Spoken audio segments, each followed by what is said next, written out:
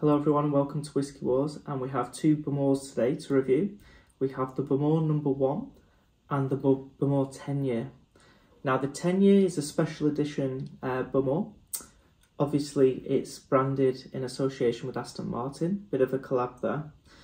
And it's a 1 litre bottling, bottled at 40%, so definitely chill filtered and coloured to get that lovely red colour. And the Bowmore No.1 is a non-age stated Bowmore that's only been aged in first fill bourbon casks. So that classic, if you've had Bowmore before, you will associate it with this really intense, rich fruitiness. That won't be present on the Bowmore No.1. So these are the two youngest Bowmores that I've found, certainly. And they both give a very different experience to the 12, 15 and 18 year that I've reviewed on the channel.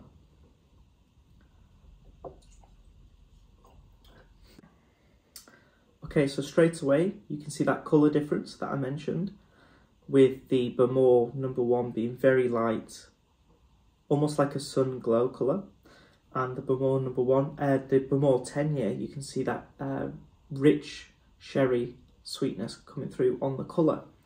But don't be too influenced by the colour, because they're definitely both coloured.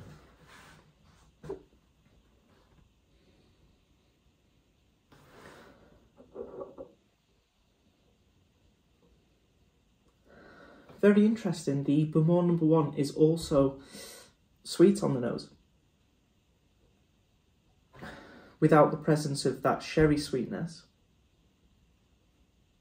It's almost like a lemon curd, like a really sugary, sweet lemon, so without the sharpness, like a lemon sweet.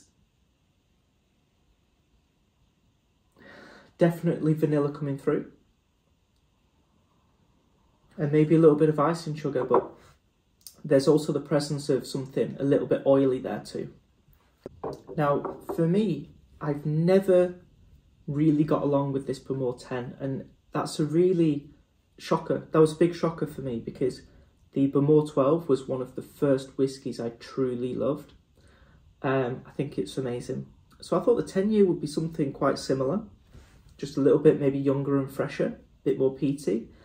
And actually I seem to get more off the nose of the Bowmore No.1 than I do off the 10 year. You do pick up a little bit more of a similar whiskey to the 10 than the No.1, to the 12 than the No.1 from the 10. You do get through that classic sherry note, but it's not as strong.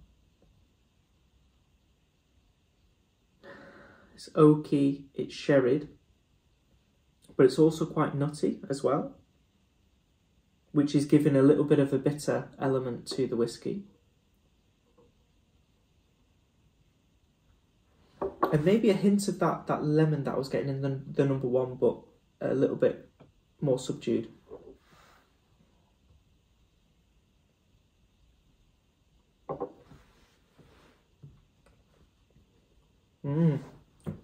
Wow. So initially I would say this is quite a creamy whiskey for the No.1. A little bit spicy towards the end, but it doesn't last. It's just like a sharp hit of oak and then it fades again.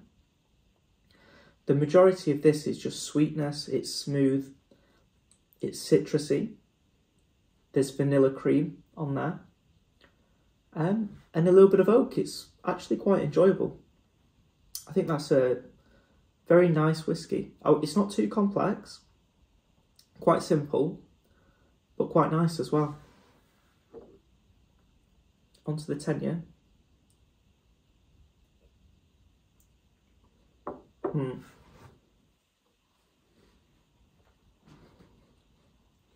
Much more going on the taste. That little bit of oakiness, but also they share a common note, which is almost like an engine oil I wouldn't know what that tastes like, but you can imagine. It's got this very oily, bitter characteristic to both whiskies. The sherry influence is there, but it's not really strong. Certainly not as strong as the colour would suggest. More dessert-like than the number one.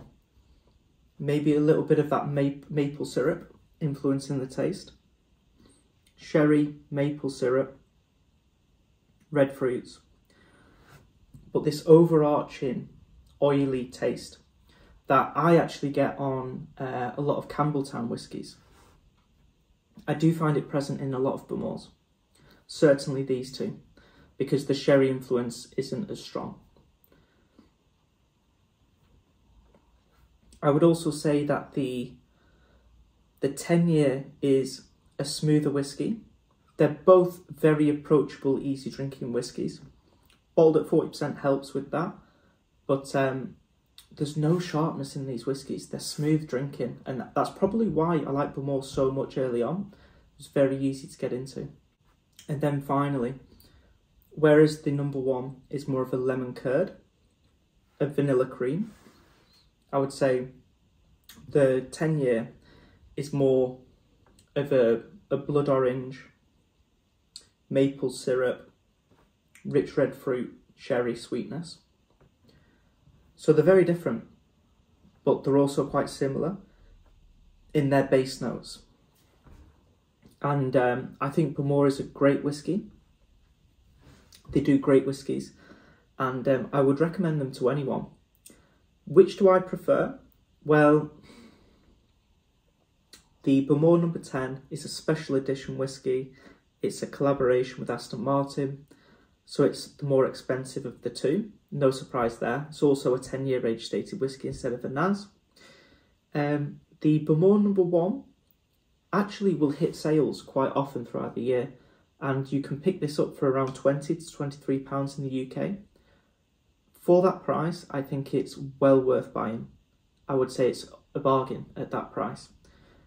Retail would be maybe around the £30 mark, which I think you wouldn't be too disappointed if you bought it for that, but I would wait for a sale on this whisky. The number 10, I would really like to review this with the Bowmore 12-year, because the Bowmore 12-year is priced cheaper than the 10-year, and I would be interested to see which one was better. So I wouldn't rush out to the shops and buy the 10-year, even though it's a very good whisky.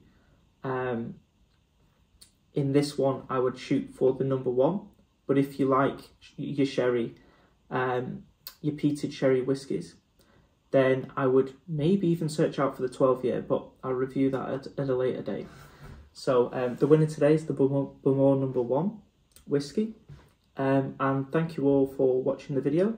If you like the video, please like the video and don't forget to subscribe to the channel. And I hope to see you all for the next Whisky War.